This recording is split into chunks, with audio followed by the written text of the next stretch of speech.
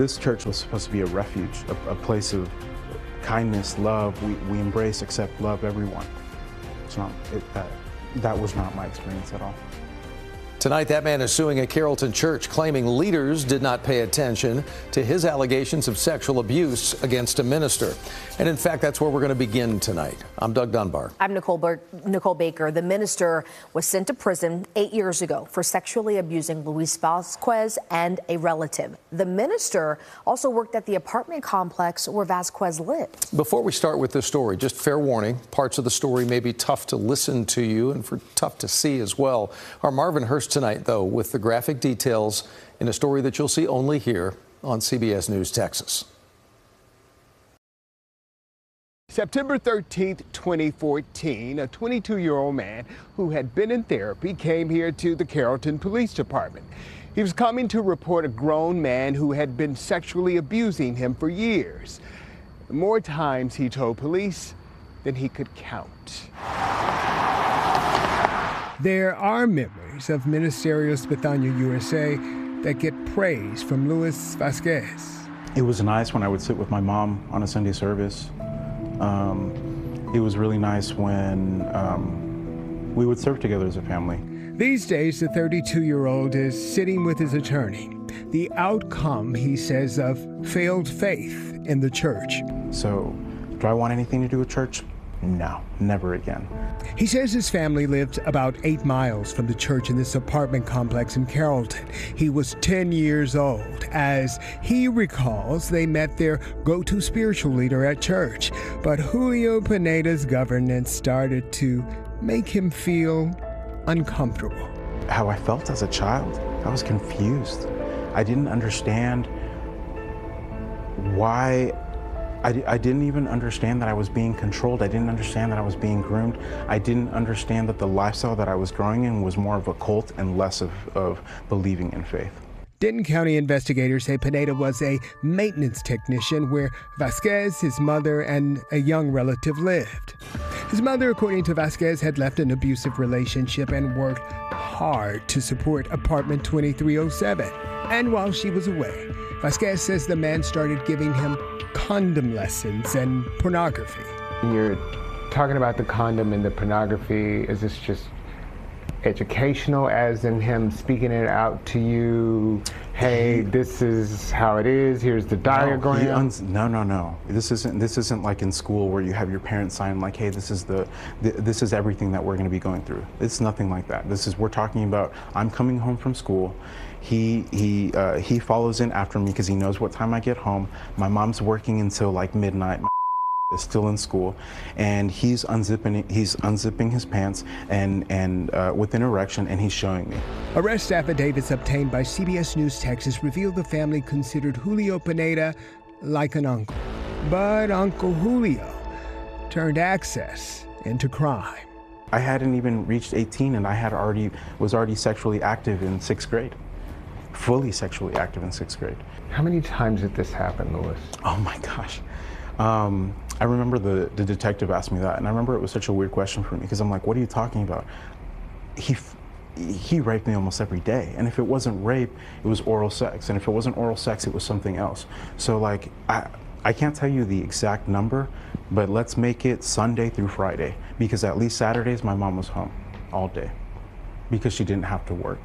Court documents show Carrollton police determined he was abused from 11 to 16 years old. He and his attorney say it was actually from ages 10 to 17. And here's why. The affidavit says a detective asked Vasquez to provide her specific details, which distinctively stood out in his mind as more traumatizing than others. The document says he was able to give the detective multiple incidents. Now, per that affidavit, the detective selected 7 offenses to document and charge Julio Pineda. I feel really embarrassed to say this, but I didn't have an understanding that I was raped until I was in like my mid-20s. It wasn't until I started going to therapy and I had a full understanding that I was abused. So investigators focused on incidents at the apartment complex from 2005 through 2009, where Pineda had a master key. Police say the man would take the young boy to the complex's model apartment for some of these acts. Others, they say, he would just walk into the boy's bedroom and that of another young relative. It's very difficult to explain the amount of fear that was almost born the day that I was abused, and that grew for a long time, and that fear paralyzed me. Pineda was arrested and indicted on charges of aggravated sexual assault of a child, sexual assault of a child, and indecency with child sexual contact. I thought rape was hard, but telling my mom was just as difficult. He got a plea deal. For 2 victims, prosecutors say he had to serve 8 years per count concurrently for 2 counts of aggravated sexual assault of a child, a count of sexual assault of a child, and an indecency charge, with credit for time served. And this isn't just about money. This is about holding abusers accountable and holding people accountable for not speaking out when they were confronted with these facts of abuse. That brings us back to the attorney. Vasquez is suing Ministerio Spitania and its head pastor for not acting on his outcry. And part of that process will be sort of uncovering the veil of secrecy that we believe surrounds this church. We know there have been multiple instances of abuse at this church. Blair Melmazi is talking about the arrest of Luis Escobar and Alvaro Jimenez. The men entered a guilty plea in this particular case. Escobar got deported. Jimenez is still in prison. So this is an unrelated case that happened more than 2 years ago. The men were arrested at the church after a 14-year-old student made an outcry about sexual assault. Officials say the alleged incidents in this case did not happen at the church, but Vasquez says some of his abuse did. And on church property. On church property, at his home in Carrollton, the home he had in Frisco. It also occurred in Carrollton at the apartment complex where I lived. It also, it occurred in the church bathrooms, and there's, I don't know if you've ever been to Ministerio Betania. When you, at the back of the building, there's 2 sanctuary, or I don't know what they're called. In Spanish, it's santuario, so in English, sanctuary. One arrest affidavit mentions the victim recalled, quote, it being a Thursday night due to Julio wearing a suit, end quote. It also says, quote, Julio preached at their church on Thursday nights, and it was the only time he wore a suit, end quote. Police say he was violated that night after Pineda left service. There was one time where he preached a service. The service was still going on, and the worship team then picked up playing instruments. He took me in his car. He had me perform oral sex, and then we went right back into the building, and then he wrapped up the service. Padre, por favor, enriquece tu palabra en nuestros corazones. Father, please enrich your word in our hearts. The 32-year-old says his youth pastor got him a meeting with Victor Higuero Sr. after he mustered up enough courage to say something. I see where you told the youth pastor, and that's what you kind of mentioned. I had more fear for Julio, Pineda, and Victor Higueros.